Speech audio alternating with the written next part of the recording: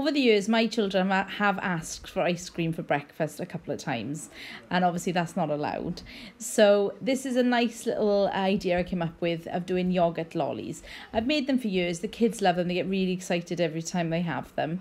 So it's just fresh fruit cut up and put in the mould. I like to put the fruit up against the side so you can see it, and then I fill it up with yogurt, give it a really good tap to make sure that yogurt goes right down to the bottom, and then they go in the freezer overnight.